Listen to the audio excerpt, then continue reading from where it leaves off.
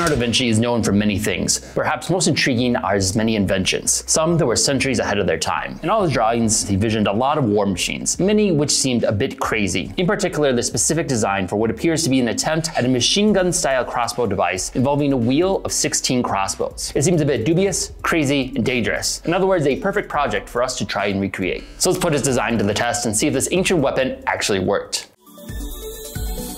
In a previous video, I did exploration of the concept of the machine gun crossbow, a trope common in modern media of trying to make historical, antiquated technology comparable to modern weapons. With that project, I recreated an ancient Chinese form of that weapon that had actual limited use in combat. Surprisingly simple and effective, it still fell short of the rate of fire of an actual machine gun.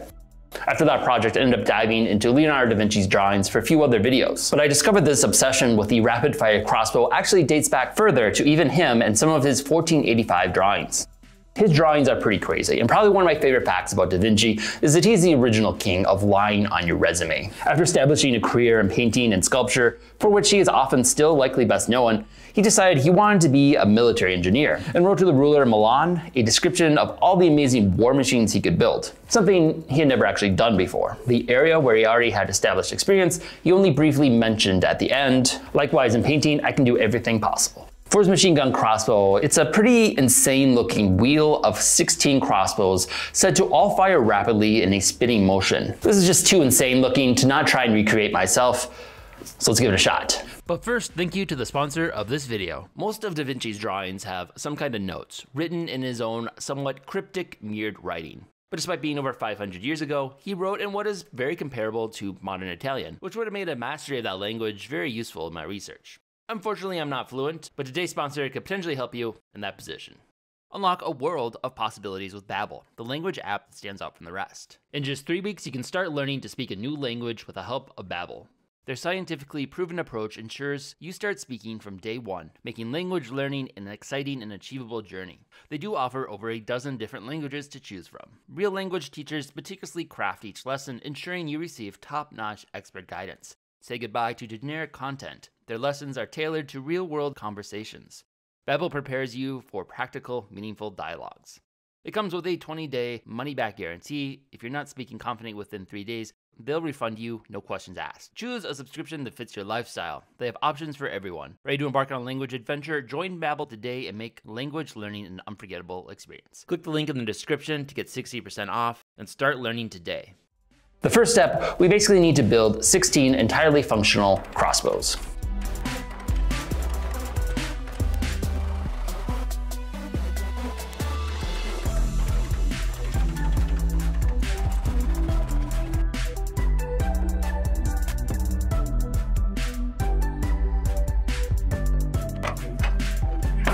Similar to my other repeating crossbow, we're going to use bundled bamboo strips for the prod, which is a little bit more economical than trying to forge them out of steel.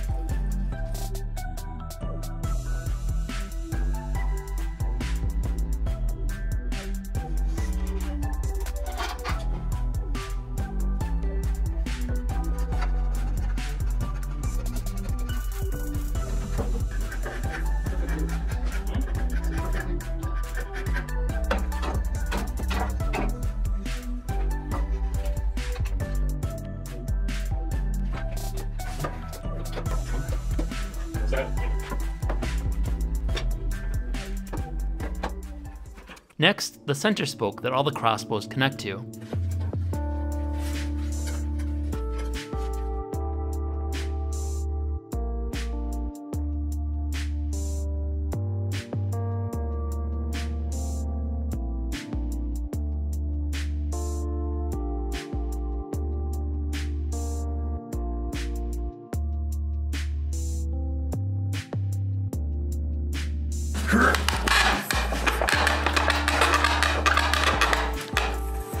It's in there. Round hole, round peg.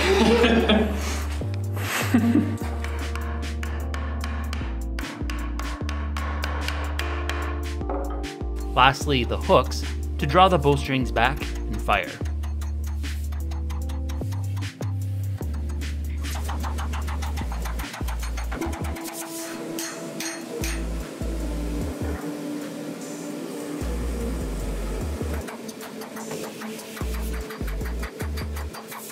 All right, so I put together a little bit of a frame here to hold it. Should be able to start assembling it. Basically, everything's gonna be on this axle. We have the big wheel here, cog. This is what all the crossbows will go into.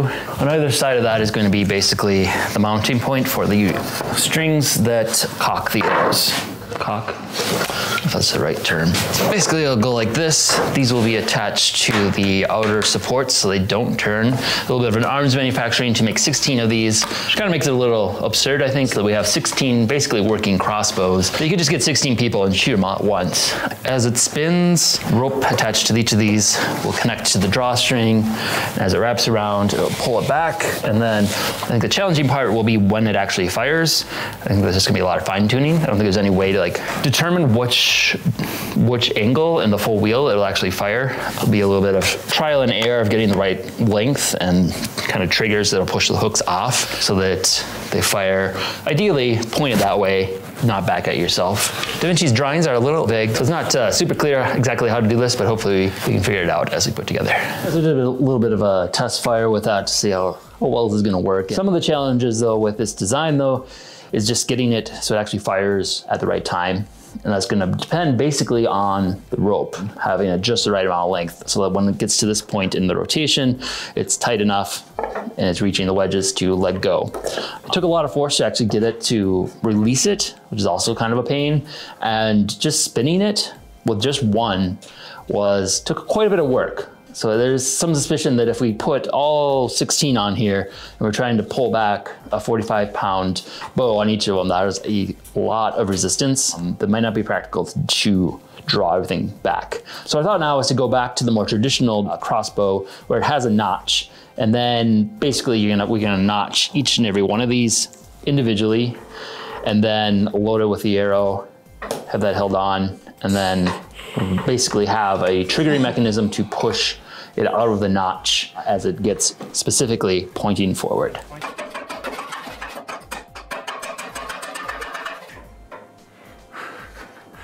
Right, ready, fire!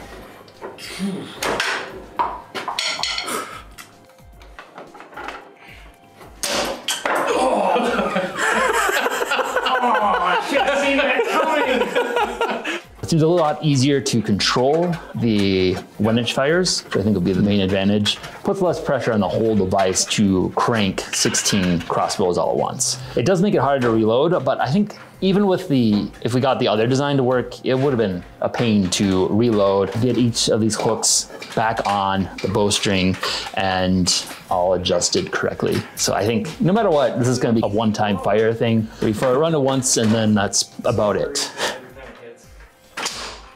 Fired. Yeah! Does make a nice ting. So we got that rigged with our new design of the triggering mechanism. We have two boards here on each side, and then we have a little metal trigger basically that'll go here. As it goes down, it'll push it up and release it from the notch and fire it. We're not really sure which way it's gonna fire. There's a lot of uncertainty in there. So the arrows, we got tennis balls on them, so we hopefully don't kill anybody. You can try to minimize casualties by doing it indoors and targeting towards the wall here. And then Elliot's gonna catch it. Yeah, I'm gonna take all 16 of them. Really lure up, not have any of them fire in our face. After that, then we can put in the actual bolts, see if it'll shoot.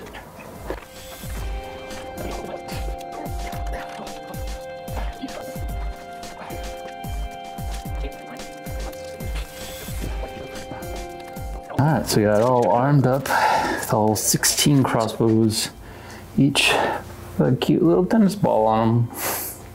This is the most elaborate dog toy ever. All right, ready? Yeah.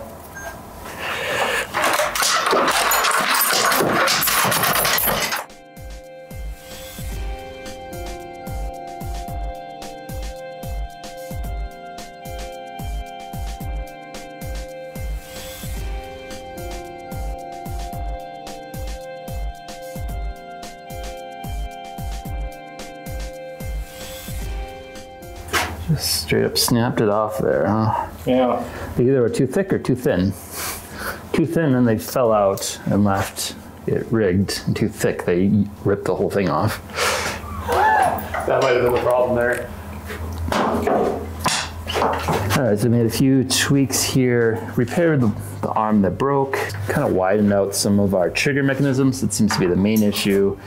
And I think we can do a little bit better this time. All right, we are all loaded for round number 2 with some improvements. Hopefully this will work.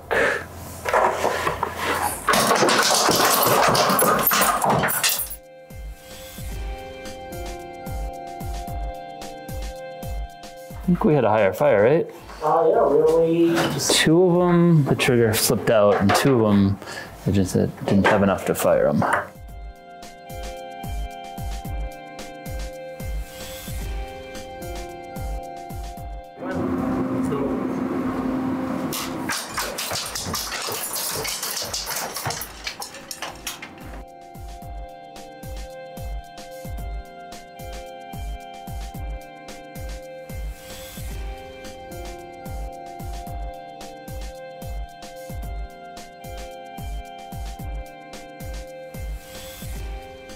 One, two.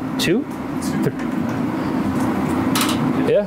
With a bit of tweaking, we're able to increase our fire rate to a little bit over almost 90% success. And I think we got some real good proof of concept that this design does actually work. Looking back at the footage and calculating its rate of fire, we were about 540 rounds per minute. And the only real thing that keeps the rate of fire that low and not any higher is just how fast you can spin the wheel. So if you get a little bit of momentum going, you're able to get an even higher rate of fire. Then the obvious issue is that no matter how fast you shoot it, it's only shooting 16 rounds. So it's definitely a pretty limiting factor, especially with the reload rate. For us, it took over 8 minutes to reload it, although we were getting faster with each attempt. I think if we went back a little bit more to the original DaVinci design with the actual hooks, pulling down each one, potentially you could make that still work, at least as a separate loading step, and pull back all the drawstrings at once. For ours, we were averaging around 45-pound draw weight on each of these, so multiply that by 16, that's a lot of weight that has to be pulled. I probably have to reinforce a lot of this to actually pull that off. And ideally, to actually use this for a war machine, you probably want over 100 pounds. So that is a lot of force to pull back all at once. But you could potentially speed up the reload rate. However, you still have to manually place each bolt into it. There's no reloading mechanism. So even with some improvements, it's still gonna be a pain to reload. So coming in at 540 rounds per minute actually puts it really comparable to the first machine gun, the Maxim, which averaged a rate of fire around 550 to 600 rounds per minute. So this is right up there with actual machine gun rate of fire. So that's pretty impressive. So compared to my previous project of the Chinese repeating crossbow, that one had a much lower rate of fire. So in terms of getting a machine gun like crossbow, this is definitely succeeding a lot better. That one I think is a lot more practical though, because it's easier to reload. You know, a useful feature is you can actually aim it. This thing is kind of stationary. So there's definitely advantages for that, and that's why it had some use in military. But overall, this device and that one never found wide-scale use. And I think it's really evident just in building this when we realized that we made 16 fully functional crossbows. It would not be that difficult to just pick up 16 people to fire them, especially because a crossbow takes a lot less skill than say a bow and arrow. You can get a much faster rate of fire with just 16 people loading and reloading these. So in that regard, I wouldn't say this is really the most effective war machine. I think it definitely has an intimidation factor, which is probably a pretty big motivator for actually building it. But nevertheless, it was really interesting to recreate one of DaVinci's more interesting war machine designs. He has a lot more designs, some as crazy as this. So if people are interested in this type of content, I definitely would enjoy exploring this a little bit more in depth and trying out some of his other crazy designs. Thanks again for watching. Thanks again to all my supporters on Patreon. Without you, this wouldn't be possible. Thanks for watching. If you enjoyed this video, be sure to subscribe and check out other content we have covering a wide variety of topics. Also, if you've enjoyed these series, consider supporting us on Patreon. We are largely a fan-funded channel and depend on the support of our viewers in order to keep our series going. Thanks for watching.